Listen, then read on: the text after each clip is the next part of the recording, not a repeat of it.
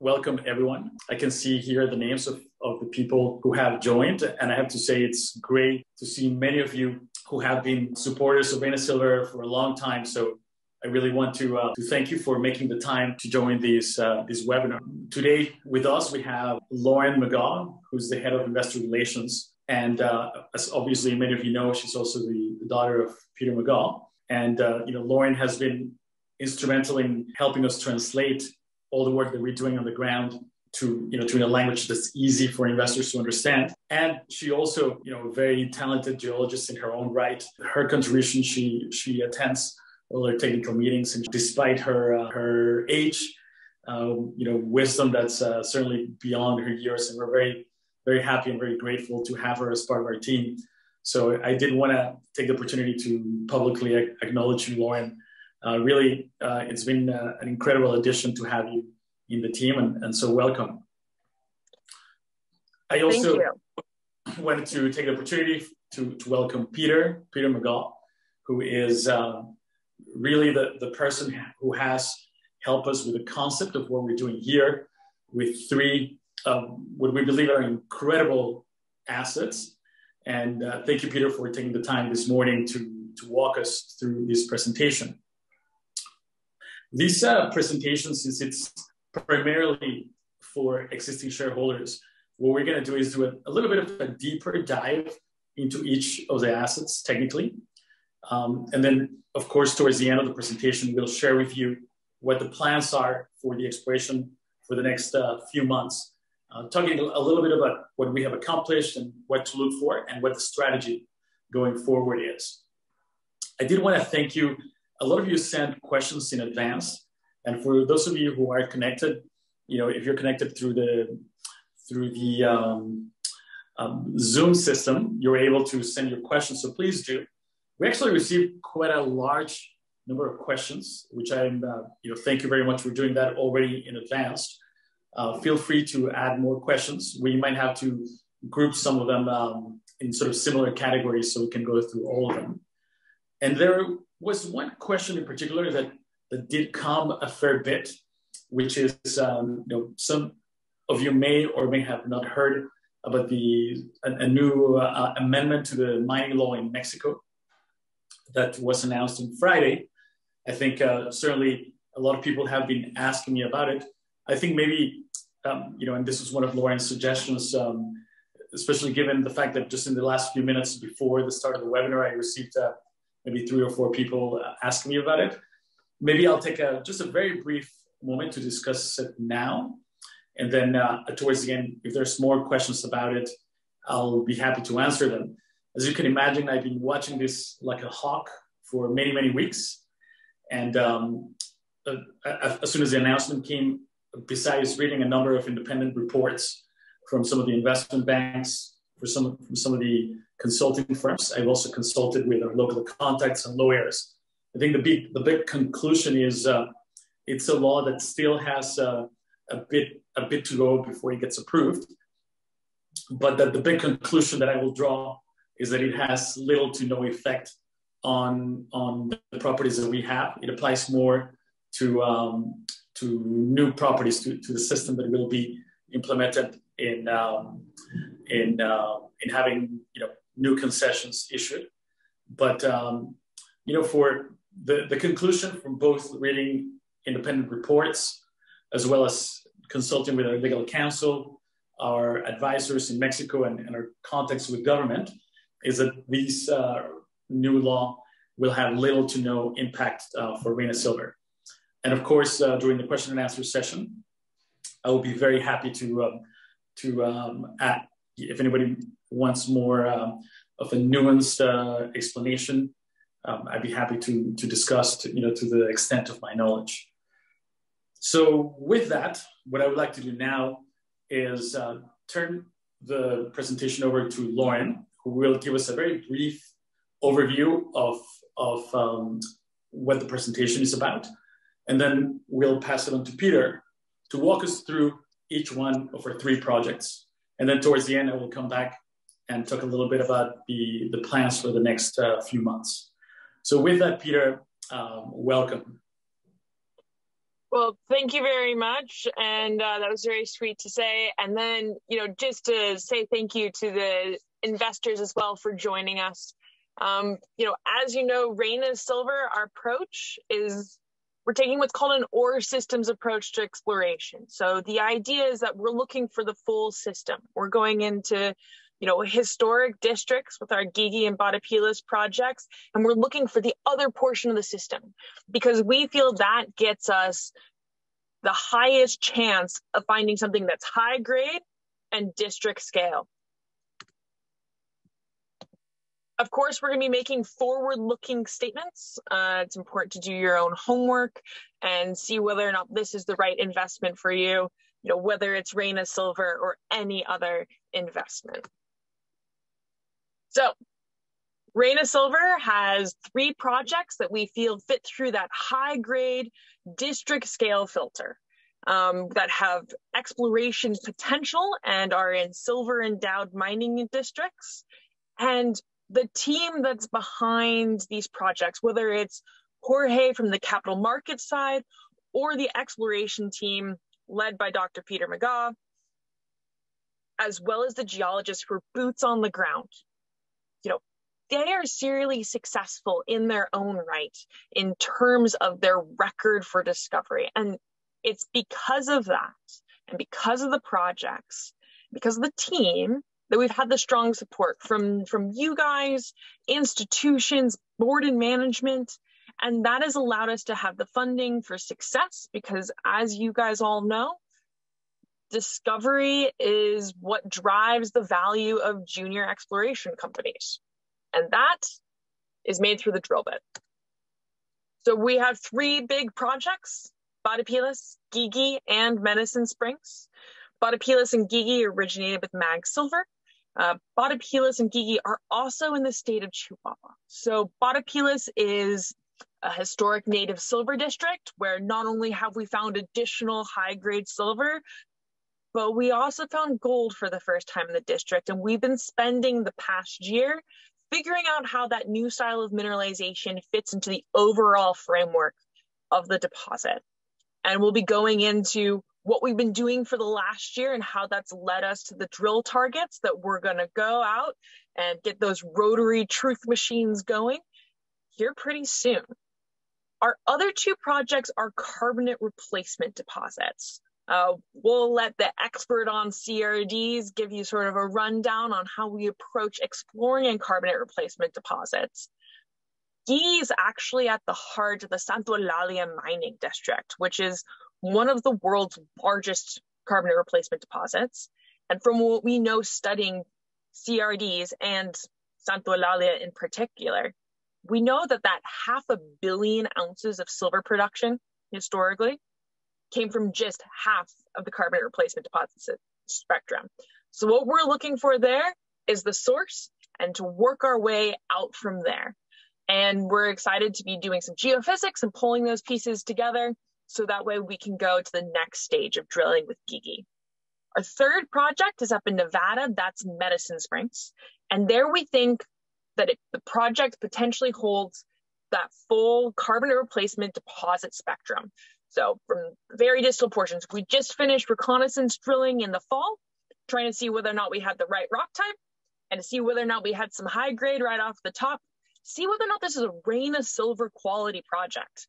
And in the first hole, we had over 1 kilo silver across 2.4 meters.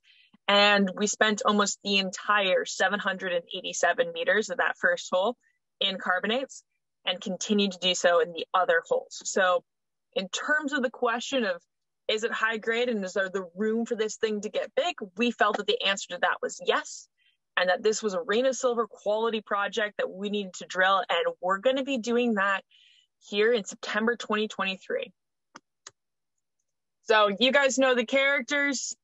My father's chief technical advisor. We'll let him dive into the CRDs and the other styles of exploration that we're working on from his vast experience. And on top of that, I would like to make note, the 2 geos that we have working on our projects down in Mexico, these are serious geos in their own right. Rene Ramirez, who runs our Gigi project, He's been working alongside my father for the better part of 30 years for work at Juanicipio and work on Exelon. And Manuel Ruiz was involved with Mag Silver at Cinco de Mayo. So, it's not just a case of having my father as the advisor, it's the team that has been working together for these years, making these big discoveries. That's who we have working at Reyna Silver. So I guess now I'm going to hand it off to my father to talk about carbonate replacement deposits and dive into some of the technical information. Well, thank you, Lauren and Jorge, and good morning, everybody. Glad you're aboard. I realize with silver up almost 50 cents and gold up 30 some odd dollars that you may be somewhat distracted by looking at your tickers, but do hope to manage to get your attention here. So let's talk about the CRD exploration model in general. Lauren has the pointer, so she'll have to help me out here. But essentially what you have is an intrusive body, so magma body that comes in from depth in the Earth's crust. It expels heat and fluid to the rocks around it, where those rocks are carbonate rocks like limestone or dolomite. There's a reaction between those fluids that causes first skarn formation to occur, and skarn is just a fancy name for high temperature alteration, and then the skarn and the limestone around it gets overprinted by massive sulfide replacement. So the ore bodies essentially consist of a mixture of iron, lead, zinc, silver, and copper sulfide minerals. And these deposits can be oriented laterally or vertically. When they're oriented laterally, as in the case of Gigi, you can have as much as 6 to 8 kilometers between the intrusive source and the end of the mantos. They do affect the rocks above them as well. So you have an alteration halo that you can use to try to define where that intrusive source is. So when you want to explore one of these systems, there's sort of two ways to do it. Historically, people found them in outcrop and followed them back towards the source. Now, understanding that as you get closer to the source, the mineralization gets larger scale, grade drops a little, but you get much more consistent and much larger mineralization bodies. We look for the source system to try to work both ends against them. That's the basic explanation that we take. So let's take this to Gigi, I think, is first, and see where that takes us. So the Santa Eulalia district is one of the world's largest CRDs. And I should mention that I've been working in CRDs for about 40 years. And until about 8 years ago, they weren't that well known or that popular in the investment community. And then South 32 paid $1.5 billion for Taylor deposit in Arizona. And that has changed people's perspective of these deposits quite a good deal. So there's a lot more work being done in CRDs, and discoveries are being made using the ideas that we've generated over the last 40 years. So Santa Eulalia, as Lauren mentioned, 500 million ounces of silver production at an average grade of about 10 ounces per ton with 15% combined lead and zinc. We believe that comes from only half of the zoning that I just showed you. And so we're looking for that source and the near intrusion, large volume mineralization. As they say, the best place to find a mine is in the shadow of the head frame. That head frame sits just barely to the north of our property. Next, please. So this shows that. It's a long section through the district. The inferred intrusion is down there in the lower right-hand side. The known part of the district, the Chimney Manto system that produced all of that silver, is up in the upper left-hand side. And as you work to the south, the limestones that post mineralization are covered by pre-mineral altered volcanic, shown in that, I'll call it buff color because I know that drives Lauren crazy. But anyway, we're trying to look through those altered volcanics to find one or more intrusive centers and skarn zones. The idea being in part that if the distal half of the system can create 500 million ounces of silver. There's a good chance that the metal endowment of the more proximal zone is comparable. So that's what we're looking for in general, but we're not just looking for more mineralization right around that intrusion. We have 1,200 meters of carbonates between the intrusion and where those volcanics come in. And based on some of our recent results and review of the core the other day, we think there's a good possibility for additional high-grade massive replacements like you see at the left-hand side that was historically produced within the system. Let's go on, please. This shows the property boundary. We have about 4,800 hectares here, as I remember. The various circles show where the drilling has been done. Our drilling has been concentrated in sort of the northern nose for the last year or so, because that's the direction the results were taking us. And then that north-south line that you see there sort of runs down through the middle of the latest and most successful drill. Next, please.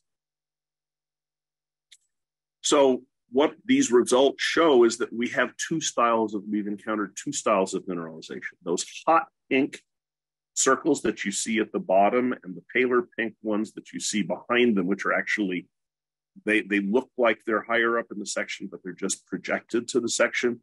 That's the skarn mineralization that we have found at depth associated with a previously undiscovered intrusive dike or sill. So not only have we found the skarn we were looking for, although not yet in contact with the source intrusion, we have found another intrusive phase that is probably sourced from that same intrusion. So we have the deep zone with the high-grade multi-stage skarn. So this is multiple packets of fluid coming off of this intrusion, telling us it's a juicy, long-lived system. And then the red dots, the red circles you say above, are places where we have seen the kinds of high-grade silver, lead, zinc veining that we expect to see sort of as bleeders from a massive sulfide ore body. These are the same styles of veining that the old-time miners used to encounter and then would follow back into ore bodies. So we're certainly hoping that one or more of these turns into one of those. Next, please. So this just gives you an idea of some of the grades that we've encountered in those sulfide veins up high, 2 meters of 233 grams, 4.5 meters of 106 with some nice lead and zinc. That's what we want to try to follow into more massive sulfide mineralization.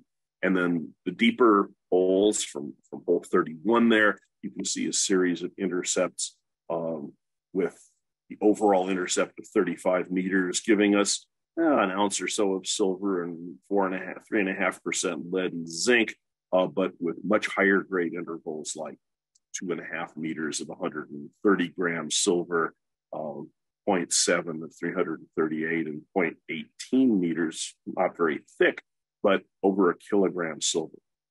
And then a deep lead zinc zone, 3 meters of 9, almost 10%, with 1.5 meters or almost 2 meters of 16%. So we're seeing the right metals that we want to see in these holes. We're just trying to get them into more coherent, larger scale bodies. Worth pointing out that our drilling is on 450 to 700 meter centers. So it's not like we're trying to offset one hole with another. As Lauren said, we're following the ore systems approach, trying to get vectored in on where we believe that source to be. So we've now got several holes into this with some very nice grades, as much as almost 55 meters of coherent mineralized skarn, with at least 4 or 5 different stages of mineralization affecting it. Again, that's indicative of the fact that we're near a large pulsing magmatic source. Next, please.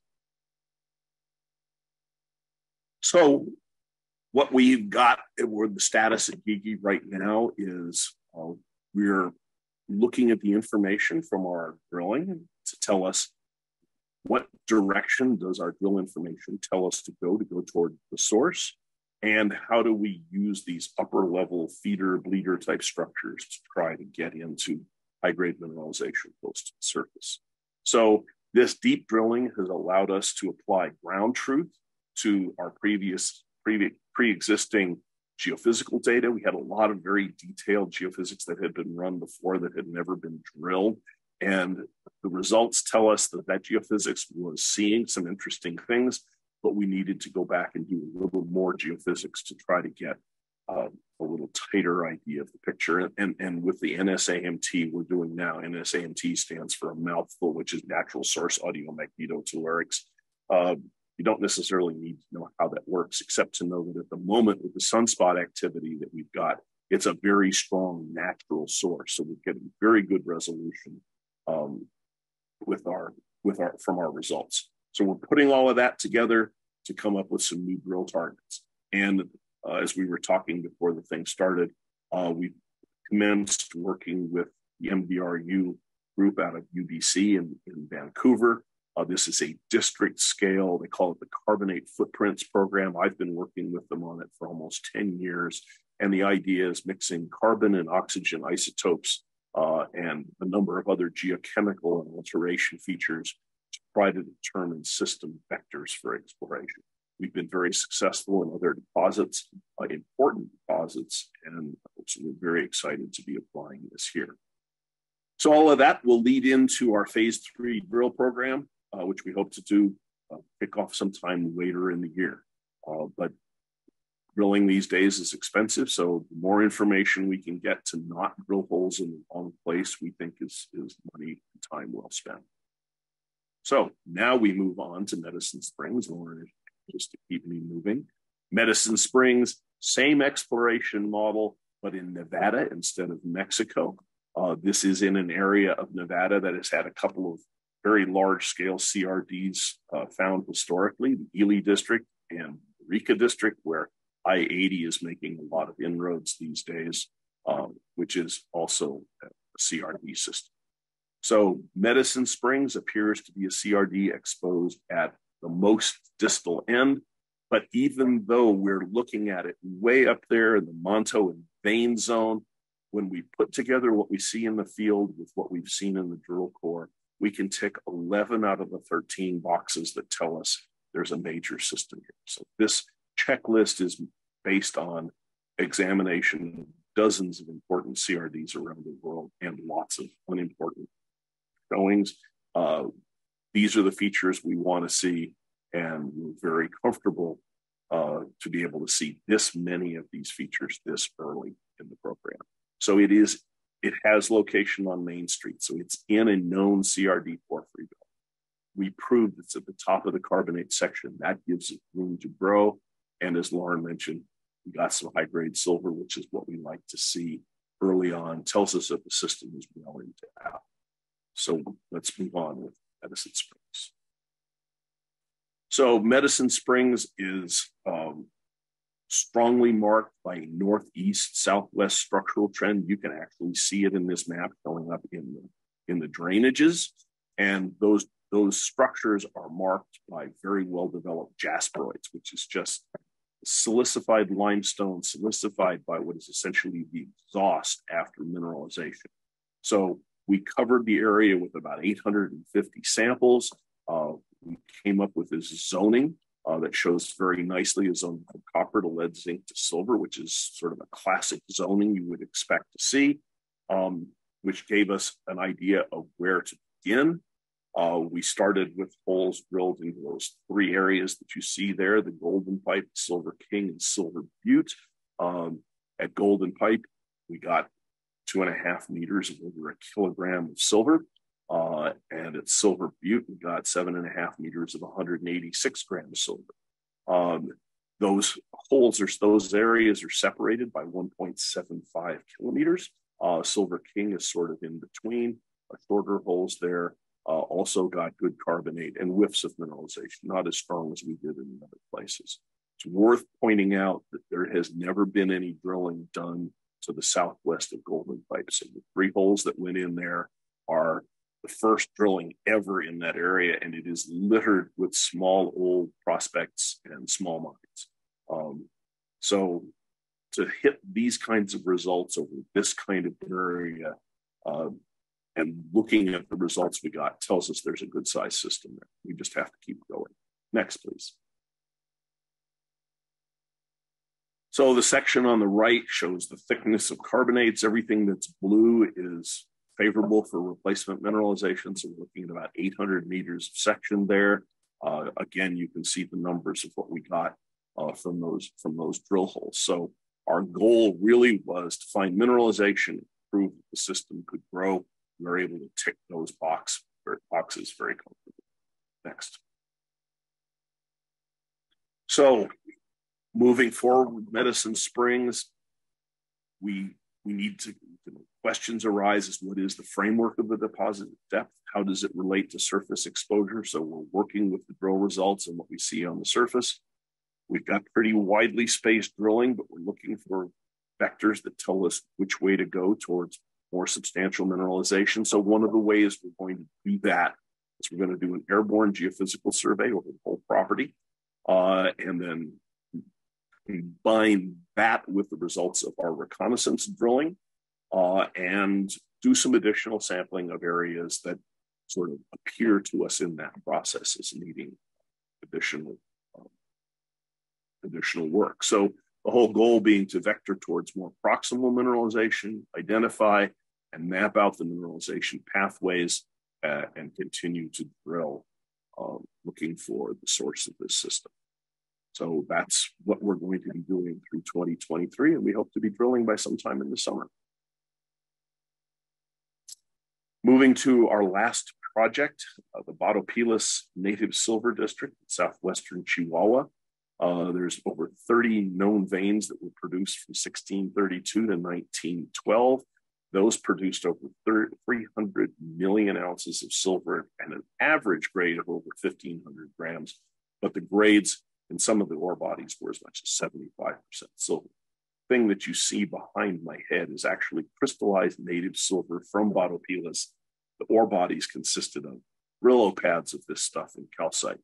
They mined it out, they smashed off the calcite, they poured the silver in molds, and that's 1 month's production from 1906 of silver derived from the native silver-rich ores. Next, please. So the district has a long history. Prior to our entering the property with Mag Silver in 2003, so it goes back to 1632. Mag did some extensive work, including getting a few high-grade drill intercepts. The problem for Mag, as it was with Gigi, is it was a victim of our success at Juanicipio, which is now in production. And so these properties were passed on to Reyna Silver in exchange for a hunk of Reyna Silver. And we've been moving the projects forward ever since with Reyna, since 2018 when Jorge put Reyna together. So we've done a phase 1 drilling program. We've found additional high-grade silver in the district. But as Lauren alluded to, we've also had a big surprise. We came here for silver and we found a bunch of gold, which we didn't expect. So now we're trying to figure out, what does that mean? Next, please. So I guess I've mentioned all of this. Ore grades ran up to 75% silver. Few districts in the world where major mineral is native silver. Cobalt, Ontario is an example. Kongsberg in Norway is another example. But the mining in this district was historically what we call stope and hope, which means they just kept the structures in the face and followed them until an ore body would blossom. And essentially when they downed tools during the Mexican Revolution in 2012, the district was abandoned and has effectively seen no significant work since then, except for the work Mag and now Reyna have been doing. Next, please. So within the 3 parts of the district, and I should have mentioned that on this previous slide, to the southwest, we have the silver zone. To the northeast, we have the newly discovered gold zone. And then in between, we have overlap of silver and gold mineralization. So one of the things we've seen in the process of tracking from the silver zone to the northeast was we actually got some nice native silver in outcrop and in one of our drill holes. But then we started to pick up all this gold. occupying the same overall structure, but clearly a different stage. As I mentioned, the silver is associated with calcite, the gold is associated with quartz. We don't have the cross-cutting relationships down to a great level of confidence, but it appears that the gold zone, gold mineralization is slightly younger and overprinted on the silver. And this is how things looked when we started with our drilling, where we got a hole with 3.6 meters of 8 grams gold. I sort of consider 2 meters of 8 grams gold minimum for mineable gold on an underground basis. So we're well over that bar. And as I said, in our drilling, we got 3.2 meters of 700 grams silver. So we're very happy with the results that we're getting, and really have refocused on the district scale to go after the gold. Just to give you a comparison, on the left, you see the silver mineralization. This is high-grade calcite native silver, where that Swiss Army knife is. That's all native silver in the core right next to it. You know, that narrow 20-centimeter zone of silver ran better than 10.5 kilograms per ton. So 1% of silver. Talk about silver percents. And then the hole on the core on the right shows the gold zone, a series of narrow quartz veins containing high-grade gold. We saw that there was some native gold in here. We knew it was coarse. So in addition to getting our standard assays, we sent this for metallic screen assays to be confident in the gold numbers that we got. And actually, the metallic assays came back a little higher than the conventional fire assay. So we convinced ourselves, doing the right kind of due diligence, that the gold was real. Next, please. So what we've done since then, and you can see areas where we have done a lot of sampling, which has been primarily outcrop sampling. Gold samples are shown with gold circles, silver is shown in blue. You can see the transition from silver to gold from southwest to northeast. We're actually been surprised by finding gold in areas that historically were considered silver only. And then on the southeast side of the river, we're getting quite a splash of gold in and around and on top of the historic silver mines. So what's emerging very quickly is two separate centers of gold mineralization with this overprint on silver, giving us an awful lot to work with. It's a lot of fun to be able to break open a district. So where are we in the timeline from Batopilas? Obviously, our question from previous drilling and surface sampling was, how does the newly discovered gold mineralization fit into the district picture, especially in the context of it being historically native silver? And also, what is the geometry and the control of the ore shoots in the veins? They open and close. In other words, historically, they followed a 2-centimeter calcite vein that would, over a lateral distance of 3 to 5 meters, open up to 0.5 meter to 2.5 to 3 meters wide of high-grade native silver mineralization that would continue for 50 to 80 meters, and then it would narrow down again, and then they would recognize that these were inclined shoots of mineralization as much as 350 meters down the long axis. So you can imagine what these ore bodies were like, and we would like to understand better what the control on where those openings are. So in addition to a detailed AMT geophysical study to try to get a better idea of where the structures run, plus all of the sampling we've done from the old mine workings and previously underexplored structures and outcrops, we have undertaken a 2-stage in-depth structural study, one of which is going on right now with a structural expert on the field working out why the openings in veins are where they are. We put all of those data together, combined with previous information, be prepared to drill again later this year.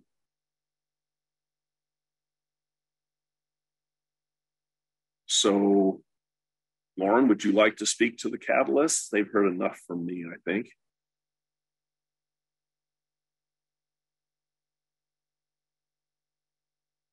You're muted on your phone. Yes. No, I was trying to win the fight with my phone, and I was losing. Okay, so at Bada Pilas, what we've done is we've been spending. Oh, that's my fault. Can you hear me now? Yes, I can. My speaker turns itself off automatically after a while. So at Bada Pilas, where we will be drilling here soon, actually, we've been spending this past year after the big gold discovery, refining those drill targets, figuring out what the overall framework is. That's geophysics, the sampling, the structural survey, putting those pieces together, pulling together strategic drill targets, and we'll be drilling that here in Q2 of 2023. At Gigi, what we've been doing is establishing targets for the phase 3 drilling program, refining those using this geophysics survey to better get an idea of, how do we vector towards the source, as well as potentially go after some of those upper level structures as well. And we'll be preparing those for a phase 3 drilling program. And then Medicine Springs, we've been taking the information from that reconnaissance drilling in the fall, where it proved itself to be a Reyna Silver quality project with the potential for high grade and district scale.